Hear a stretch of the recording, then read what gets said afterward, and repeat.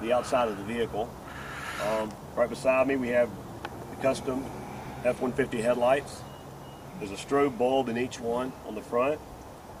Have our Rhino line lower valance, our billet grille, our 4P driving lights, custom hood scoop, and your Tier 3 light bar on the visor.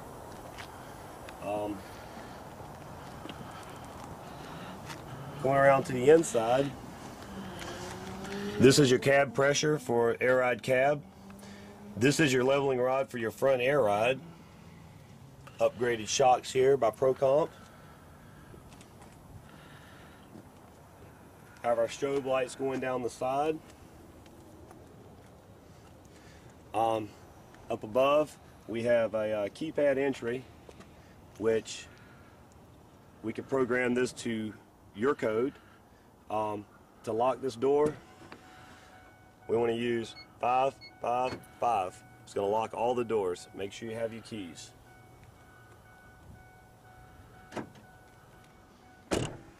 Also, as you open each door, you'll find that the amp research steps do come out each way.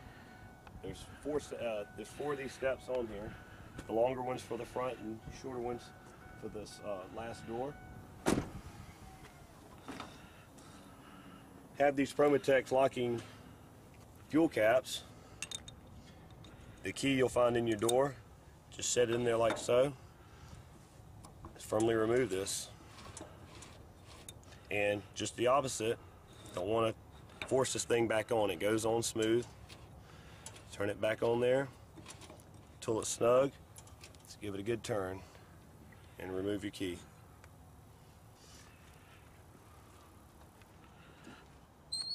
On down, this access door here in this hidden tank, you'll find 4 batteries.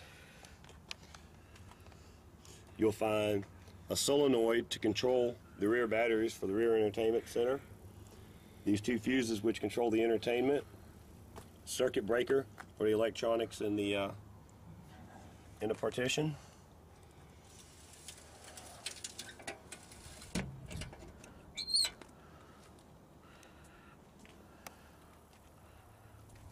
You have your ProComp rear air ride.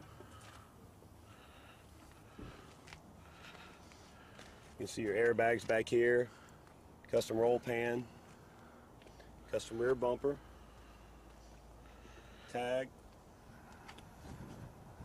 This right here is where you want to plug your auxiliary fuel outlet, which in the rear of the vehicle.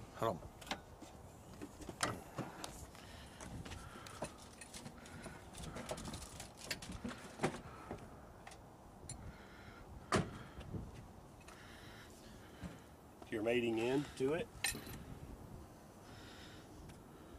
Make sure your fuel pump's not on when you plug this in. Just like an air nozzle. Plug until it clicks. It's in there good. Now you're ready to turn that switch on that I showed you inside your console. When it's on, it'll be primed up and you're ready to fill with unleaded fuel. You have standard 7-way trailer connector for your trailer and auxiliary air nozzle for running a small tool or pumping up inflatables, so on and so forth. Rear camera. Right below the tag is your Pioneer camera, which is for your back clearance and going in there. Have your PIA reverse lights.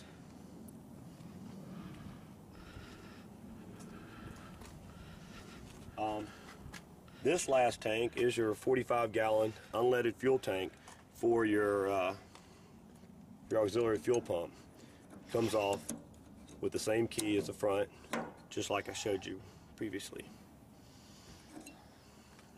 This is your other side diesel fuel tank.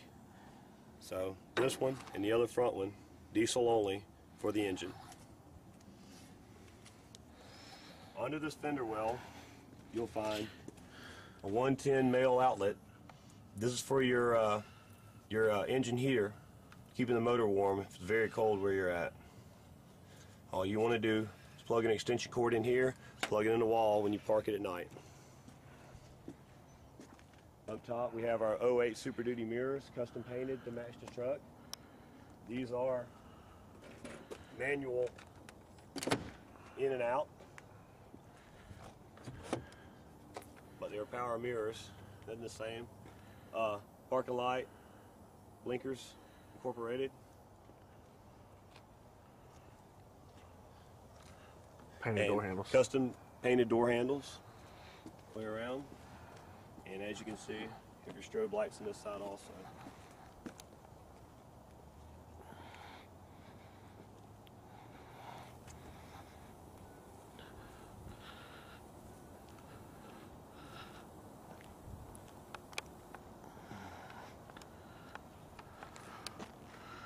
The Truck Customs by Chris. I'm going to walk you through some of the basic operations of your truck. Starting with a standard Super Duty power windows, locks, window lock, and mirror, headlights, parking lights, dimmer, tilt steering, your horn. This is your air pressure. You have your green and red, usually around 120 or so. Cruise control, your first two you'll find here. To turn your cruise control on, you'll just turn cruise on and set the negative, and then you got plus and negative speed for the road. Off-road traction control, it's your air dump. By engaging this, it will dump your rear airbags for access to the rear hatch. Basic AC controls, your four-wheel drive controls over here for your transfer in and out in your high and low range. We have a console here that houses all the electronics for the excursion clip and some of the extra electronics that we've added. Starting at the top with the vent windows for the excursion clip in the rear. The very rear windows for the third doors, up and down. To the left and right here are your divider and your glass partition, up and down. Rear window defroster, rear window wiper and washer. The first two switches here control the two amplifiers for the base and the rear of the vehicle. One switch on would activate the 10s. Once the other switch on would activate the 13s also. So having both of them on has all your woofers on. Followed by your strobe lights and your PIA lights, also driving lights, which is active when you turn your parking lights on and the switch simultaneously. Inside the console, we have another switch in here. This will be your gas transfer pump. When you turn it on, you'll hear it. Also give you a red indicator light to let you know that it's on.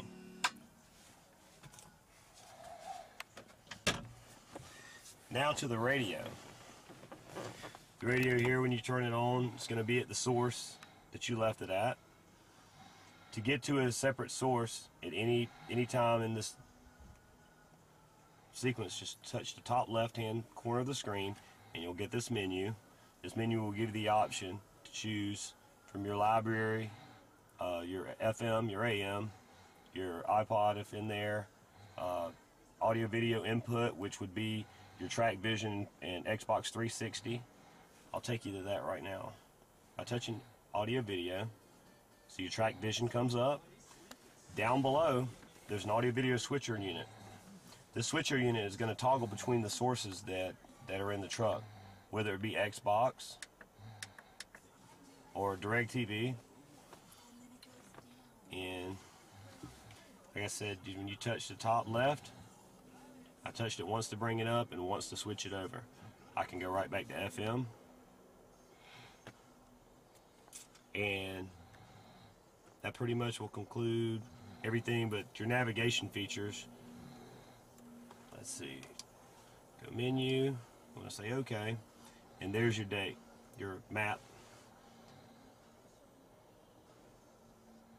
Now,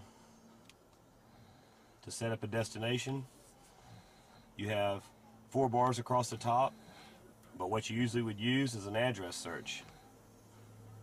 You want to change your state first, the state that you're going to, then your house number to where you're going. Set that in, and it'll kind of walk you through each step.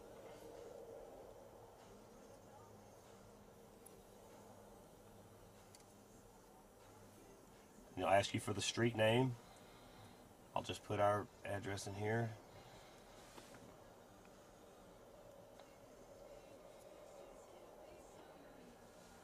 There it is, and then it'll give you a couple of choices for the region that you're in. You choose it, it'll find your map. You choose the route. Sometimes it gives you up to 3 options, multiple routes. You just choose OK on that route, and they'll give you a voice confirmation.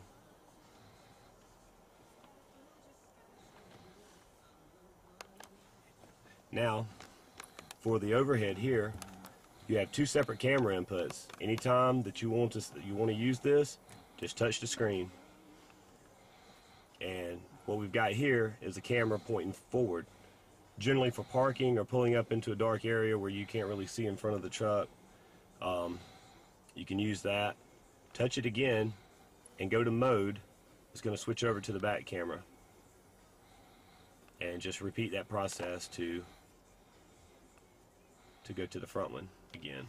And if it's nighttime and you don't want to see this, just turn the power off. Sunroof.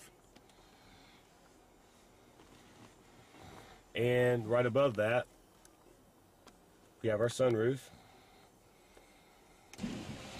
Going to touch it one time on the back. It's going to open up. You also have 2 presets. If there's a certain way that you like it half open or something like that, you can set your presets up. The C stands for close. You just push that and it closes.